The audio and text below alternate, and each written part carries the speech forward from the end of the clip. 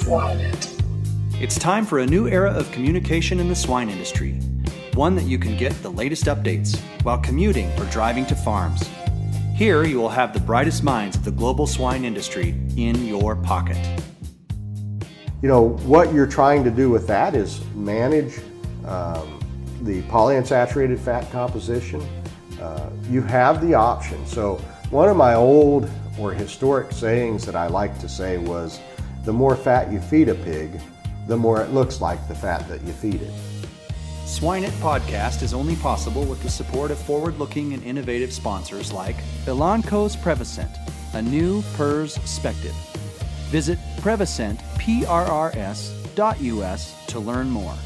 Nutriquest, experts serving producers and delivering breakthrough solutions. Genesis, the first power in genetics.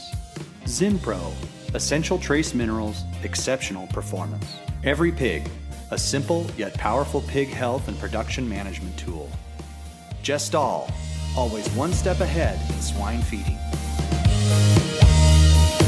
Welcome to Swine It podcast. My name is Marcio Gonçalves, your host for today's episode.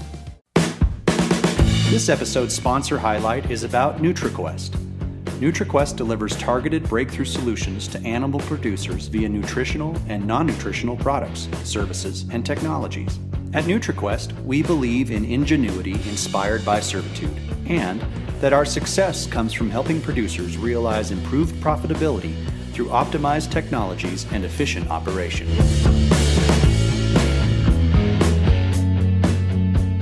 Hello everyone, today we have Dr. Jeff Hansen on the show, and he's going to talk about pork fat quality and diet formulation, lessons learned, and the impact over the last 40 years.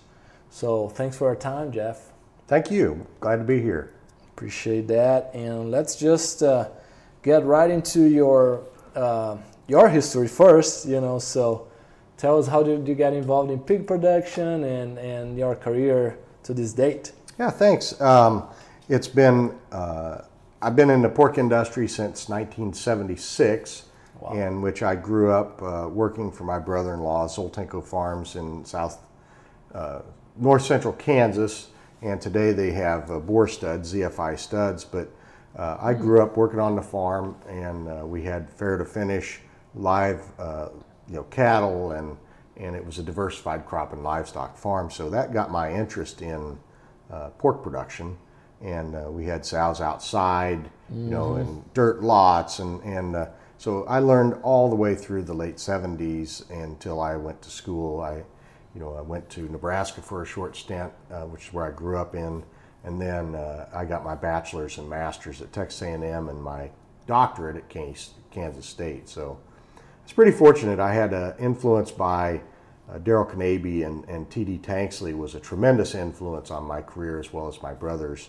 And they studied pretty extensively amino acid digestibility. So, through my master's and Ph.D., I had exposure into amino acids and digestible formulation, and so that became an important part as I went on to K-State, and we were working at that time, really starting to see some of the ideal protein kind of work come through.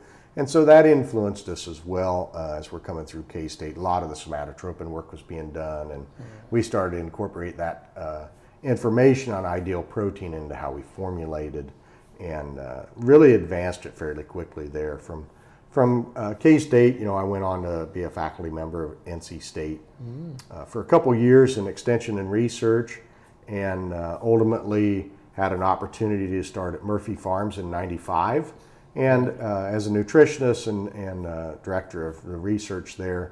And so I worked for Terry Coffey for a lot of those years, and in which we, I led either the research and the nutrition, or just the nutrition program. So as we merged through to the Murphy Farms, Murphy Brown, Smithfield system, I was able to be a part of that growth for almost 20 years, and wow. Yeah. And I left there for an opportunity with Nutriquest, and have enjoyed the transition. I miss my friends and what I did at Murphy Farms or Smithfield, but I love what I do and the people I work with. So it's a really unique opportunity to, do a very different role from having done a lot of different things, at least at Smithfield. So. Right.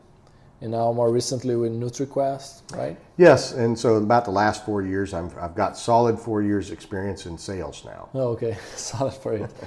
And have you ever tried to calculate how many pigs you fed?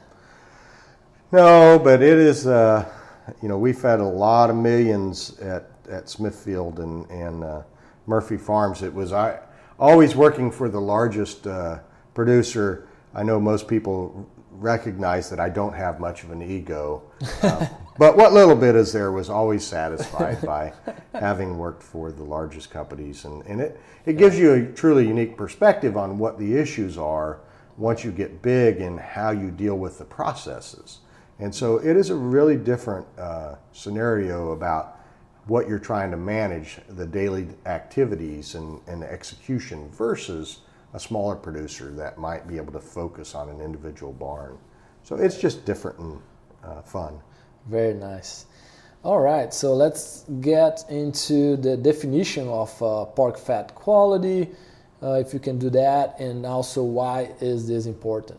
Yeah, so I'm just so happy to have the opportunity to talk about this topic. It's something that I've been very passionate about for most of my career. Having started at Murphy's, we faced a really unique situation in the Southeast where, we kept getting these pigs leaner, and then we got massive amounts of these very lean animals, started getting a lot of Pietrin in.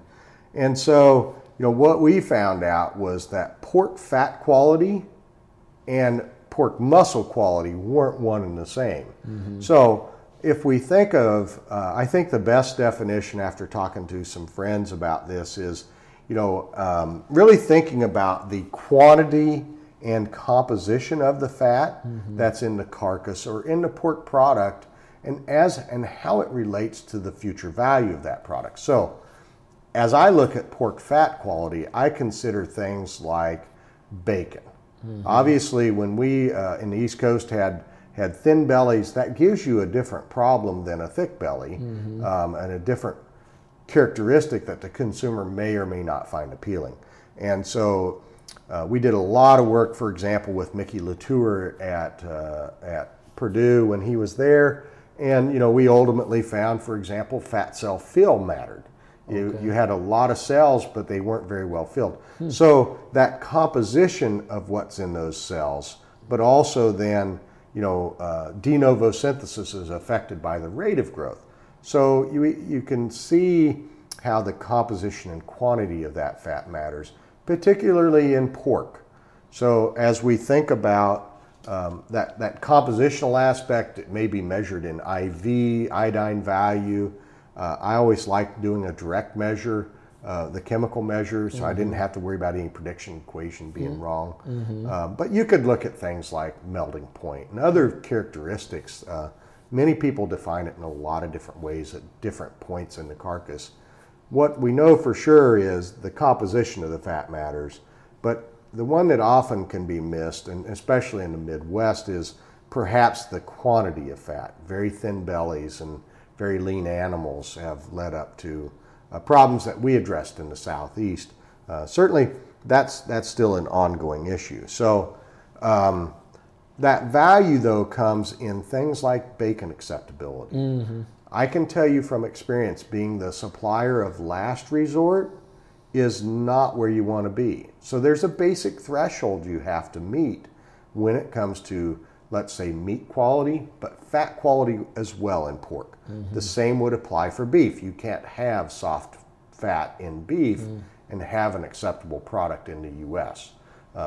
Your hamburger will not, it'll grease out and it'll just make a horrible product from a consumer acceptance standpoint. So as we look at defining what that fat quality means, it comes down to how it affects economic value, and that can come in bacon, it can come in the star fat around ham, whether you're going to have ham slices that'll kind of grease out and will look bad and affect consumer acceptance. Shoulders, oftentimes consumers like to cook shoulders in the U.S. in a smoker, And if it's fallen apart because the fat is really greasy, high IV, high polyunsaturated fat, that affects their choice. And so what you don't want to be is that supplier left in the combo sitting out in the middle of the floor where you're just trying to get rid of it. Too greasy or, yeah, that makes total sense. All right, so let's jump into the historical perspective on fat quality, and also, Jeff, some regional differences based on ingredient availability. Yep. And so it goes back, in my years of experience, I remember Symbol being developed from the National Pork Producers Council and so forth, where in the 70s, we started bringing in a lot of European breeds, increasing prolificacy, and that's really when we started to concentrate down. I know that, I want to say Murphy Farms, the first sow farm that the Sands Company built, was called Sands Farm in 1976. So I have a point of reference that it's like the late 70s and 80s, we started to see these very lean animals as we tried to improve the lean carcass yield. And by definition, people like pork because of its fat quality characteristics. They like it because of its flavor, and it's generally good from a cooking perspective. They like many things about pork that are related to fat. So as we go through this lean time frame of the 80s, Smithfield actually developed a product called Lean Generation. And to my knowledge, one of the only branded fresh meat products ever created.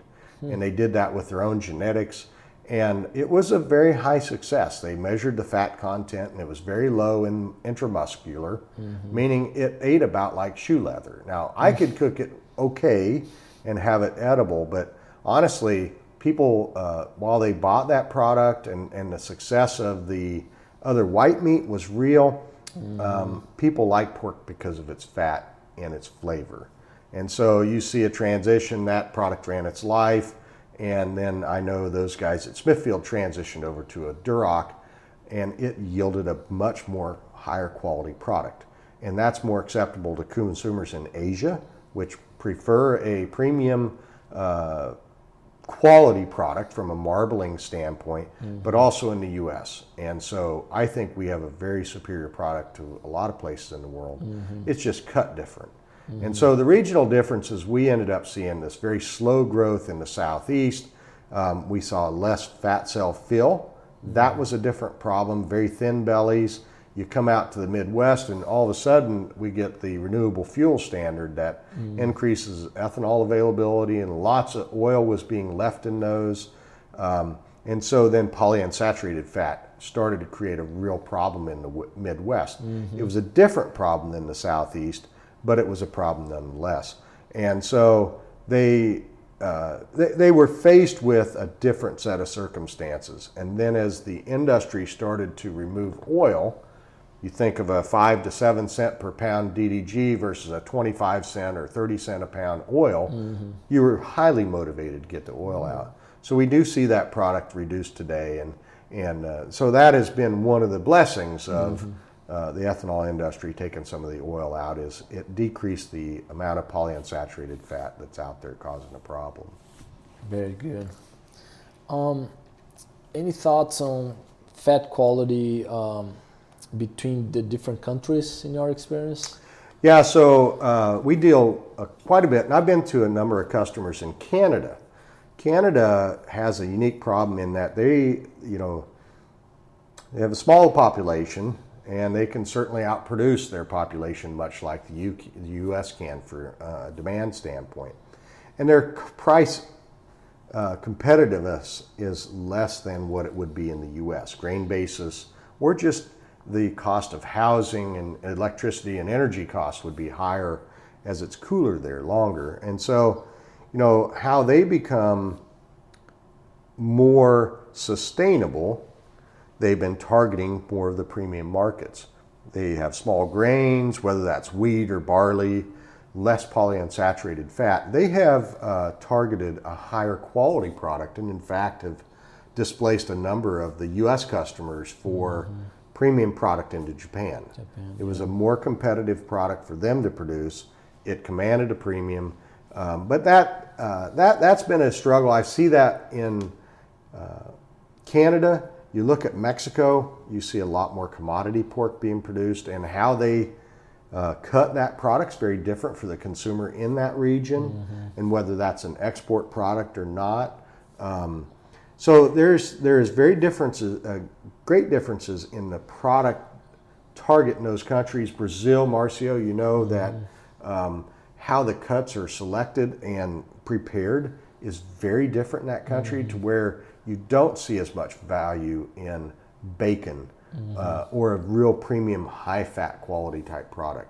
Same would be true in Chile where I go. Asia, you know, it depends on the market. Japan, it's a premium market. I think China is they're going to be different, right? So it's unique. Korea and Japan, I think, are your true premium markets, and then the white tablecloth markets in the U.S. for some of that really high quality pork. Very good. As you think about ways to manage the pork fat quality, what are the options there for a nutritionist out there? Yeah, so the simplest idea I always come back to is, you know, it depends on your situation, where you're at. Certainly managing growth rate, de novo fat synthesis is going to put down at most a monounsaturated fat, right? It's going to be a lot of saturated fat and some amount of a monounsaturated. You're not going to put down a polyunsaturated fat. So that largely is going to come from your diet, which means, okay, your diet is a significant source of consternation for the finished product, and you have to meet a basic threshold. So if you're going to feed a lot of distiller's grains, or vegetable oil, whether that's corn oil, and let's say we're trying to get away from feeding animal products, that's a big piece. We see a lot of corn oil or soybean oil being fed, and you know what you're trying to do with that is manage the polyunsaturated fat composition. You have the option. So one of my old or historic sayings that I like to say was, the more fat you feed a pig, the more it looks like the fat that you feed it. And so that's a really simple kind of idea. And you remember, perhaps you don't in Brazil, but there's an old book on meats from the 20s, a picture from the 1920s or 30s where they show peanut oil fed pigs in which in the cooler the oil is dripping off the carcass. Oh, wow. Because it has such a low melting point. And so, you know, you have to consider that the more you feed that pig, the more de novo fat synthesis that it's replacing. So that's where the root of that idea kind of comes from. So if you go back to 1996, I think it was Dean Boyd prepared the IVP feeding blueprint, I think. Yeah, I can't remember the exact name of that, but it was Dean. We worked with Dean in those days and Gonzalo, and to kind of look at that and say, okay, that makes a lot of sense. IVP feeding, you could understand that putting a lot of oil in would create a predictably worse carcass. And so while it's not perfect, if you look, there's maybe some of the K-State and Iowa State data recently says that, you know, using 18.2s is a better predictor. IVP does such a really good job of predicting it relative to the diversity of products that exist out there. So if you take fish oil, the 18.2 equation won't predict its impact. Fish oil with IVP would be better. And IVP just is iodine value product, right? Yes. The IV of the product, right? So it's the average, you know, the IV of the fat times the percent fat. And so it gives you a scalarizer of the type and quantity of fat in that diet. So by definition, then you could figure out feeding wheat or sorghum or barley, which you would tend to see, you know, at least wheat and barley in the small grains in Canada, you would see less of these issues because you fed a diet lower in basically polyunsaturated fat. And as you go closer to the U.S., where we have a lot of corn products, we get, whether that's distillers grains, or it could have been corn gluten feed, other byproducts of corn production, would come in, and hominy feed, just different things were available. But using a high starch product will generally result in a firmer carcass, because de novo synthesis is largely going to be only a monounsaturated or a saturated product or saturated fat. So as we think about that, you can use IVP, but it doesn't mean that there's not value in feeding diets high in polyunsaturated fats. So it could be that if your packer, is offering some penalty for IV carcass measurements, so it's measuring your pork fat quality and assigns value to it, DDGs might get cheap enough, and corn oil might get cheap enough that you could still feed those and take that penalty. Right. The alternative is there are technologies out there like the product we have called Lipinate, which affects de novo fat synthesis and basically stops the monounsaturated, but that product works well. You can use as much DDGs as you want, get that savings, and then use this other product to recoup that back. We've seen customers try to do it with tallow or palm oil, some of those harder fats, but again, where you run into the problem is the total amount of fat goes up, and you haven't probably replaced corn oil, which is already 3.5%, right? Something like that. So you get a lot of polyunsaturated fat coming from your corn product, and as long as you're feeding that, you still have the risk of accumulating these polyunsaturated fats. Very good, very good. Now a little bit of a fire round. So barrel versus gilts, which one has higher or firmer fat? Yeah, so barrows, which tend to have a little bit more back fat or total body fat, we've always found had about a 2-point higher IV, or 2-point lower IV than a gilt. My apologies. Now, where there's customers that are using immunocastration, you find less difference, because the gilts, they can actually use, I think there's people out there using that and getting a growth response from the immunocastration in the gilts, which now puts them on par or worse than barrows, or boars in that case. Right, okay. How about pelleting? So there's pretty good evidence out there, I think, that pelleting does increase IV. If I was pelleting, I would tell, of course, my supervisor that wasn't the case, because I never wanted to give up the value. But I think, there's some work out there that says that it does. It's not that obvious to me. Could really only be because you change digestibility of that product.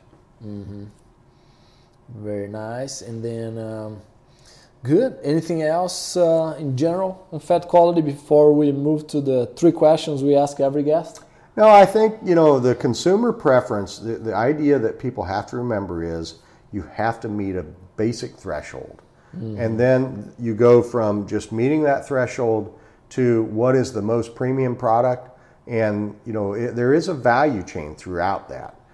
It's generally not linear. So being greater at it or better, isn't necessarily better. The consumer just has a basic threshold, and then you get the very premium products. So, making sure that they meet that and take advantage of all the technologies that are out there. We see customers that won't use DDGs because of the risk it might impair product quality. There is enough evidence out there. We can manage it very effectively to whatever outcome we want. And there are tools out there to do that. Very good.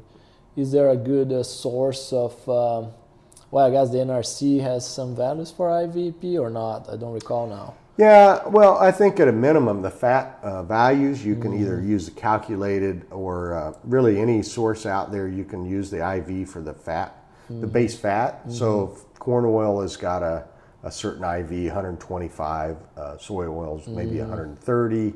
So knowing those, you can calculate the IVP pretty well for any product. With the equations available. Yeah. Very good. Isn't it time your PRRS protocol evolved? Elanco's Prevacent PRRS is safe and effective, offering at least 26 weeks of immunity duration against the respiratory form of PRRS.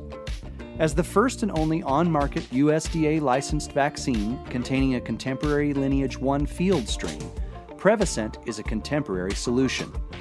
Connect with your veterinarian or an Elanco representative to understand how Prevacent can fit your operation. Visit PrevacentPRRS.us to learn more. Prevacent, it's time for a new PRRS-spective.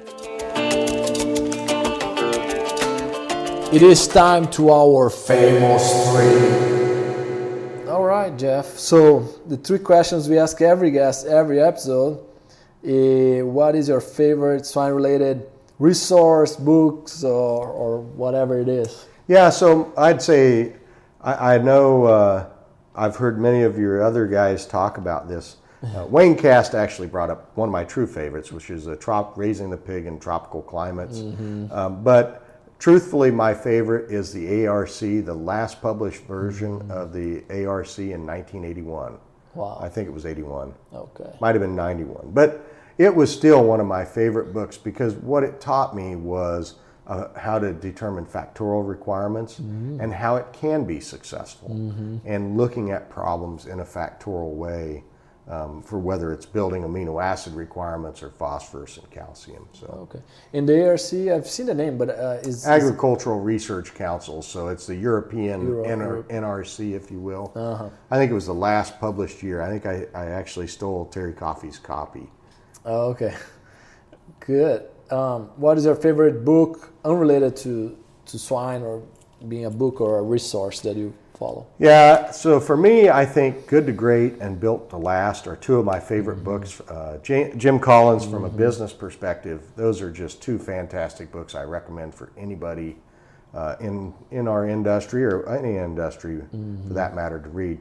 But one of my most recent favorites is we read this book called The Servant.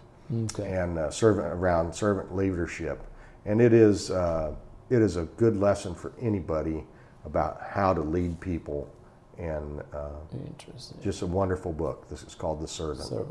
So last question, Jeff, what separates successful swine professionals from those that are not, in your opinion? Yeah, so I listened pretty intently to Gonzalo Castro's answer, and he embodies to me what drives success, and that's passion.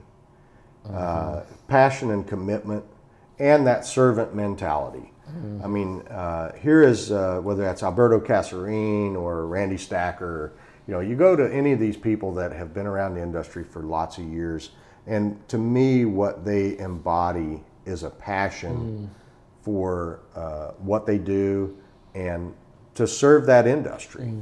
There's different people for different things, but I know Gonzalo is a great example of someone that just has absolute passion for his industry and embodies that in everything that they do. Yes, that's very, very true, very nice. Yeah, I mean, I got impressed with Gonzalo. He sent the latest research sometimes that we are not aware of.